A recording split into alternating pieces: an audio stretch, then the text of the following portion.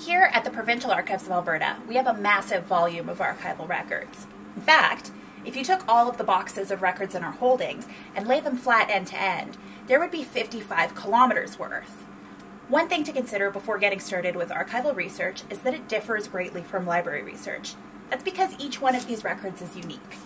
Sometimes finding the right information in 55 kilometers worth of records is like finding a needle in a stack of needles.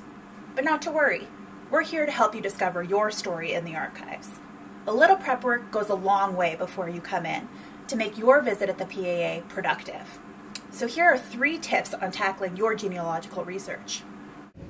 Tip number 1, do some background research. Write down what you found and where you found it. Talk to family members about their recollections and look through any documents or photographs that you have access to. Gather as much information as you can before coming to the archives. This will help guide your search. Keep a log of any important dates associated with your ancestors. In particular, birth, marriage, divorce, and death dates. And write down the names of all the communities where they lived or may have traveled through. Legal land descriptions are helpful for homestead searches and rural areas, but we can help with pinning those down if they're not available in your family records. Don't filter anything out at this point. Take note of schools, sports teams, religious affiliations, and even hobbies. Using these tidbits of information, you'll be able to locate pertinent land-related records, photographs, membership lists, meeting minutes, or newspaper clippings in the archives. For example, if you're looking for information about your great-grandfather and you know he was a criminal defense lawyer, your starting point at the PAA might be doing a newspaper search. If you find clippings about his cases, you could expand to learn more about his life. Your grandmother, on the other hand, might have been a member of her church's women's group, so there might be mention of her in the meeting minutes. Tip number 2, once you've talked to family members and reviewed your personal records, do a bit of research online. Birth, marriage, and death registrations, also known as vital statistics records, can help to fill in your family tree because they contain a good deal of contextual information. Did you know there are online vital statistics indexes or self-serve and available on the PAA website? There you will find the information needed to order print or digital copies. You can also view the originals here in the PAA reading room, free of charge. Please be aware that vital statistics records become public only after certain periods of time have lapsed. Those timelines can be found on our website at provincialarchives.alberta.ca. During your online research, remember that names sometimes change over time. This can be due to choice or because they've been recorded incorrectly. So keep an eye out for similar names or the anglicization of a name. Although I suggested noting dates, don't get stuck on them. Memory is fallible, so expand your research by 3 to 5 years forwards and backwards if you're not getting the results that you expect. There are a few other external websites that you might want to check out before coming to the PAA that can provide you with a great starting point. The first is the Alberta Genealogical Society's Homestead Index. If you don't know the legal land description of a homesteader, you can search this by name. There you'll find the film and file numbers you need to search the microfilm here at the PAA. You might also want to spend some time with the Library and Archives Canada website. There you'll be able to search censuses, Métis scrib applications, and residential school records. The PAA has copies of most of these files on microfilm, but not all. There are some records that you can only access through the federal archives. These include military records, immigration records, and some land records. Which brings me to my last tip.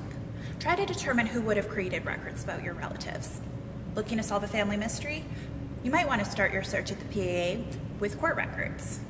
The PAA has probate and divorce records up until the 1970s for most Alberta judicial districts. Records from civil and criminal courts and the magistrates that presided can provide more detail about those murky details in your family history. Keep in mind that some court cases are sealed, such as adoption.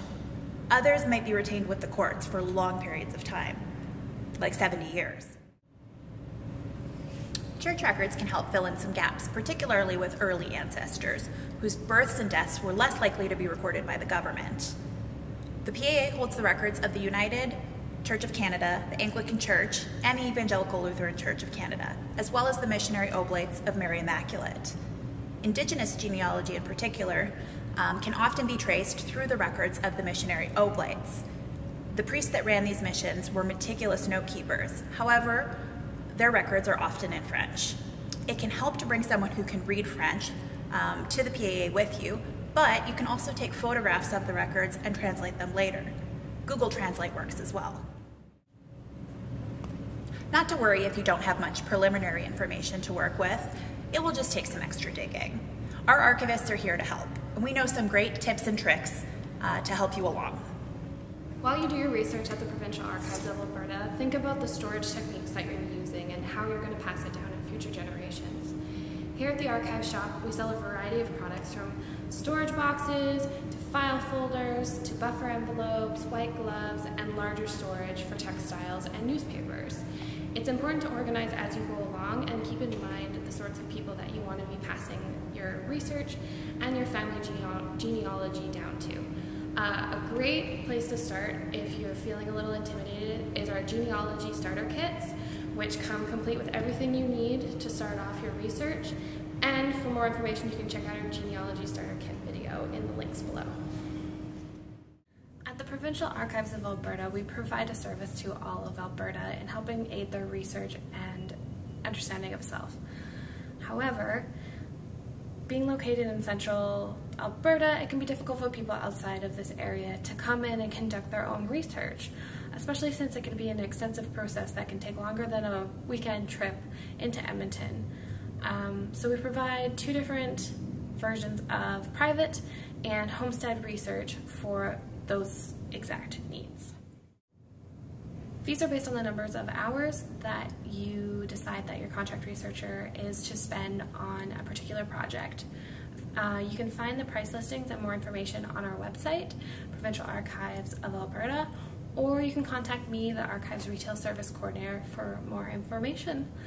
We hope to hear from you soon. As you're doing your research, think about donating your records in the future to an archives. While extraordinary people are interesting to read about, what a lot of the time researchers are coming into the archives to figure out is what's at the heart of a community, which comes from the everyday citizen. We're always looking for donations of things like journals and scrapbooks, photographs, letters and correspondence, sound bites, all sorts of different things. So if you're interested in pursuing donating your records or thinking about donating them in the future, give us a call and we'd be happy to direct you to an archivist who can help you along in that process.